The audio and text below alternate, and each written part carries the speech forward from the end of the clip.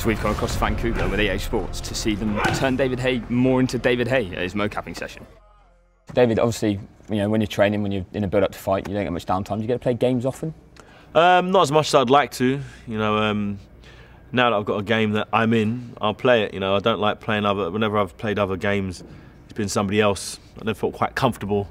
And now I can actually play fight night with actually me doing my movements with my face, doing the punches I throw in the fight. I feel comfortable now, so I'm going to dedicate a nice bit of time to playing this game for sure. Does it feel strange seeing yourself in a game?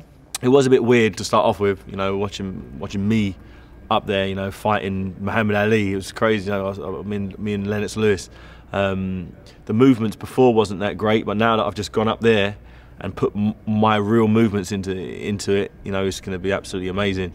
You know, seeing me pitch my skills against some of the greatest fighters in history, you know, make this what it's all about. Is it strange doing mo-capping?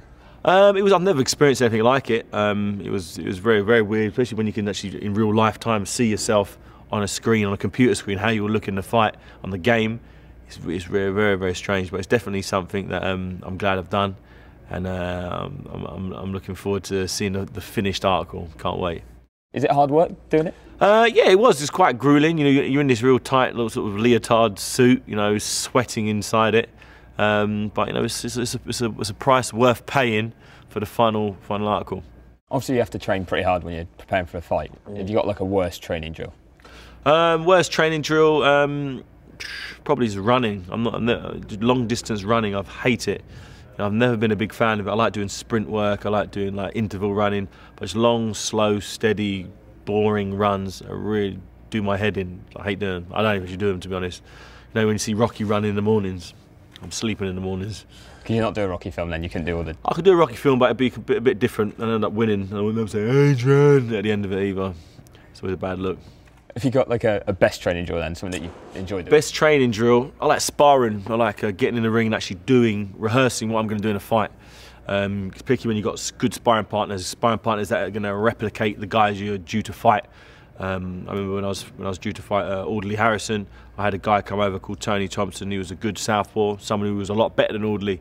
So I was day in, day out training with this guy who I know is better than Audley, and figuring out how to break his resistance down, practicing different moves, practicing defensive drills. And that's how it keeps my mind active, it keeps me focused, keeps me driven, and that's what I feel ultimately makes me a better fighter. When you say like you were training with someone who was better than Audley, do you almost feel like after the fight that you can almost have dialed it down a bit, trained less, you know, taken it easy? No, I've made the mistake in the past of not focusing 100% on the fighter and training to the level of my opponent, and you end up getting beat by doing that. Because in the boxing arena, anything can happen. One punch can change a fight. So if you go into the ring thinking, I'm only going to fight Audley Harrison, I would have trained to a lower intensity. So when it comes to me avoiding punches, I might be taking the punches. My endurance might not be as good, and I've learnt the hard way that if you underestimate an opponent, you can come a cropper. So since the one fight I've lost in my career, which was like a few years ago, you know, where I didn't take the guy seriously, I didn't train as hard as I could have done. That lesson was learned, and I'll never go down that path again. Obviously, you've got to be sort of careful with your training. You're not going to get injured or something. Yeah. Is there stuff that you can't do that you really wish you could? Yeah, certain sort of weight training stuff that I'd like to do, lifting heavy weights. But you know, the likelihood, you know, the risk reward isn't really there. You know, although I'd like to be freaking deadlifting 300 kilos, the likelihood of me doing my back in is pretty high. So I don't do it. You know, I try and do weights that I can do, not comfortably, but I'm not ripping fibres too badly. I'm not causing too much damage. Obviously with running as well, not doing too much long distance running because I get bad shin splints and problems with my calves. So over time I've worked out what works for me and what doesn't work for me, or what I need to focus on and what I don't need to focus on. And I think I've just got it down to a fine art now with my body. What works for me might not work for you, but myself and Adam Booth have figured out, you know, how to get the most out of me. And it's not always training as hard as you possibly can. It's all about going easy certain days and pushing it on other days, making sure you get the right recovery, the right rest, the right nutrients, to make it there's so many different factors that go into becoming a successful world champion boxer. But I think I've figured it out now, and I feel I'm going to stay at the top of my game. When you're not training, is there any stuff that sort of you can't get insured to do, like hobbies, sports that you wish you could do that just at this stage in your career you can't? It's difficult to get. It's difficult for a boxer to get insured full stop, because the whole idea of boxing is you're going to get punched in the face where there's going to be damage. You can get a broken nose, cut eye. So the likelihood of you getting insured, you can get insured, but you probably end up spending your whole purse on the insurance. Just a waste of time. I do pretty much what I want to do. I don't go skiing or go on motorbikes or anything like that, or anything stupid, because I just don't think it's worth it. I'll do that stuff after I retire. I'm only boxing for less than a year now. I got left before I retire, so you know I'll save all the crazy bungee jumping, extreme sports for after then. When you were doing the mocapping, was there anything you really just wanted to do, let loose? I wanted to throw more combinations, but you know they pieced the combination. I was doing that to do the punches individually. So after they've taken the punches, then they'll be able to put them all together in fast combinations. I'm just looking forward to seeing how my punches all come together, because as you saw, the finish from Audley Harrison, I threw a 37 punch combination to finish the farce, and I'd like to be able to click on the buttons and see my hands going. It'd be fun. We said that was a farce. Next up, one of the Klitschko's, surely.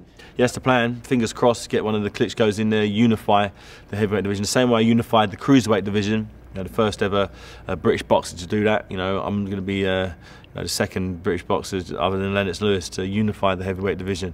And it's something that, you know, will really put the cherry on the cake for my career. You know, I've achieved my goals in becoming the heavyweight champion of the world, but to unify it and to bring some more titles back to Britain would be a dream come true. What become your goals after that? After that, you know, I'd like to be as successful in the movie industry, you know, as an actor as I have been in the sporting arena, in the boxing. You know, I become the world champion. You know, people were talking earlier on about Arnold Schwarzenegger coming from being a bodybuilder, you know, to one of the biggest actors, you know, ever.